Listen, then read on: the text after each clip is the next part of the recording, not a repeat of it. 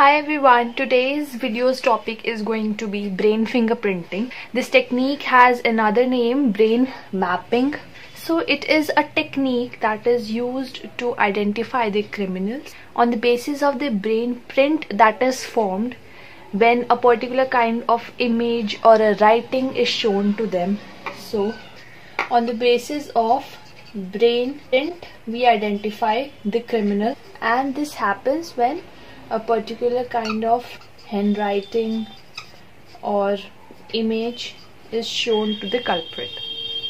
This technique basically makes use of the P300 complex. This is a series of a brain wave component that can be measured. So it is a kind of brain wave.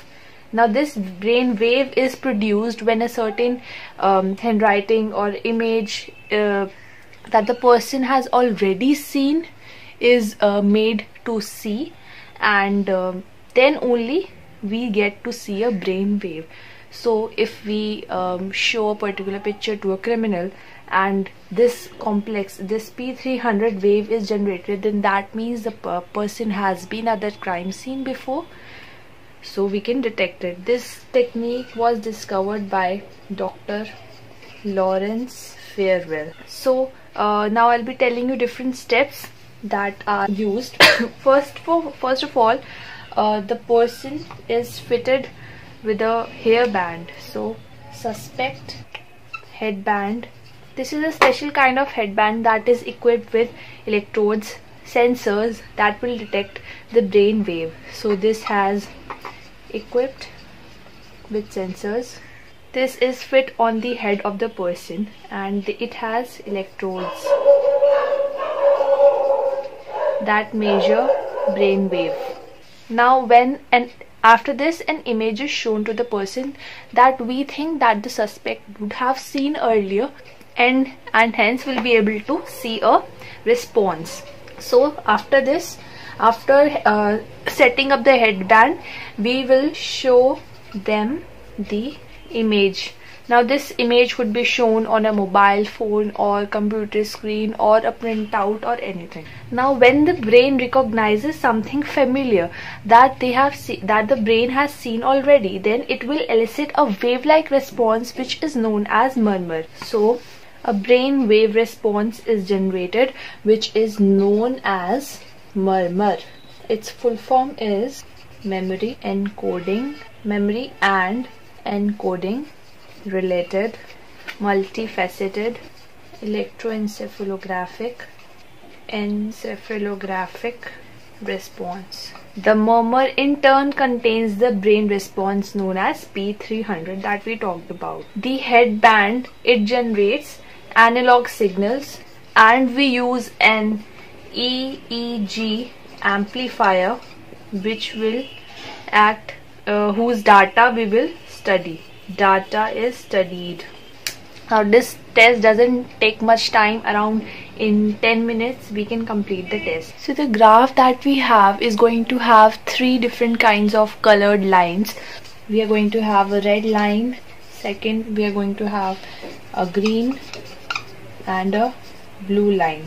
So the kind of images that we will be showing to the suspect are of three different natures. First is the image that suspect is expected to know. It could be certain belonging of the suspect, like cloth piece, or it could be his picture of his house or any certain thing. Then next we'll be showing the image that he has no idea about, like we expect that he has no idea about that image, which is completely irrelevant stimulus. Then then another picture which is from the crime scene, and only the perpetrator or the one who has committed the crime is expected to have seen that particular image. So red line will be for the images that the suspect is expected to know. Green will show that suspected is not expected to know, and only blue line is for images that only the perpetrator. So these are the two possible kind of graph that we can see. Here we have red line for the pictures that he should be knowing. Then we have blue that only the perpetrator will be knowing, and I didn't have a green marker, so I used a black marker in its place. Then in this picture we can see that the red one that he's expected to know, and the blue one that only the perpetrator will be knowing. So if they are close, then that means that the person has seen the image before, and the suspect knows the crime scene. So blue and red close, which means person has seen the image before. In this one we can see that the blue image is near to the blue line is near to the line which has this which is something that the person is not expected to know. So that means that the person has not even seen the picture image before. That is, the image wasn't familiar.